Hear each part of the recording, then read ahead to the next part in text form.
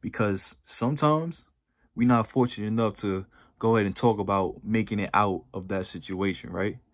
Anything can happen. So let's say if the play by chance does go right and you did what you needed to do, what's the escape route? Yeah, episode 10, Organic Wednesday. This is take 3.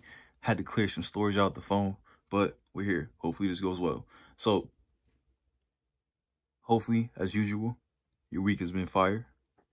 If not, halfway point, got the opportunity to change it. Hopefully your weekend was dope. Hopefully the week before that was fire. Me personally, we've been on the grind. It's been catching up a little bit mentally and just kind of putting yourself through that everyday consistent thing. It could definitely deteriorate you. So just been telling myself, you know, keep going. It's gonna pay off. Just keep putting that work in.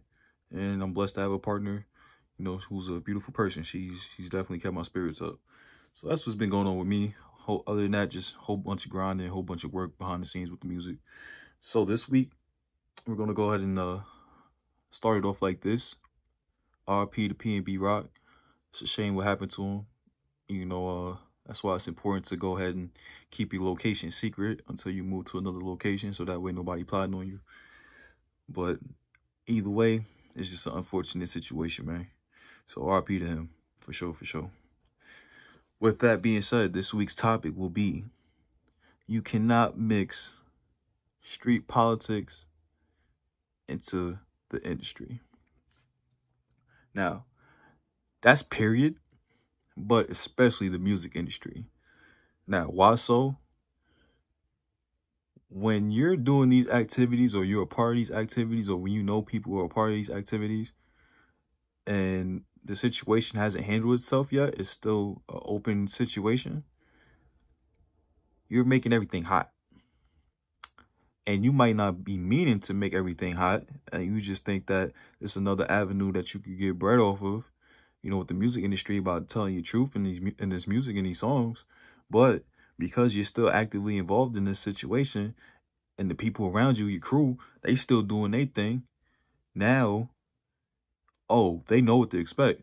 You know, the boys don't gotta do too much work, especially with the internet these days, because there's people in the world who don't like you and who don't want to see you succeed. So when you give them the opportunity to capitalize on this moment of putting you down by telling, or, you know, putting you in a situation to set you up, you ain't got nobody else but yourself to blame, because you shouldn't have been doing that in the first place. Now, people who resort to doing that, it's survival. I get it, right? You feel like there ain't no other opportunity, and this was there.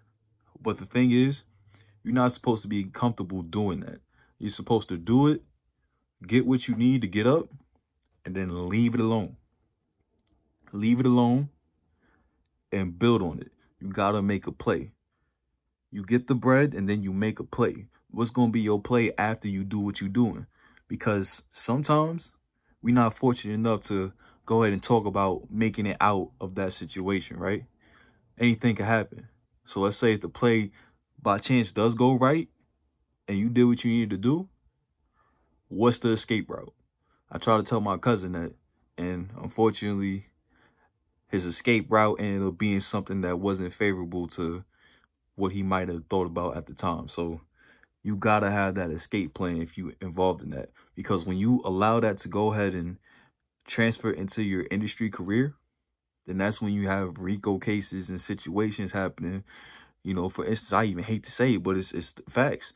You look at Fetty Wap, you look at Young Thug, both dope people, as far as what I heard of. Both take care of a lot of people, both are just genuine people.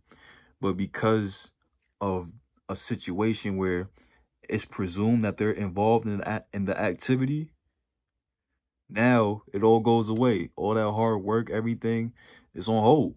And it sucks, because you look at these people, these are dope people, but you got to know when to distance yourself. You look at people who have done it well, like Jay-Z, you know, at a certain Biggie, God rest his soul. You look at those guys who managed to get away from that. They actually had fire careers and they didn't have to worry about it. But they also had the respect because they actually took those risks. And when you take those risks, you don't got to prove anything else. All that keeping up with, you don't have to prove anything else. All that keeping up with the Joneses, as far as you ain't put in the work, you ain't do this, you ain't do that, that's out the window. You did your time. That wasn't the plan. That wasn't your goal. Your goal wasn't to be, you know, the most gangsterest person in the world. Nah, it was just to survive and get to where you need to go. Use it as a tool. But, you know, that's one thing, man. You can't lose yourself in that world when you got dreams and you got goals, because it's the trap. They call it the trap for a reason, right? Nobody wanted to be a trap boy or be a D-boy their whole life. Nah, it was a tool to further your generation after you and to further what you got going on.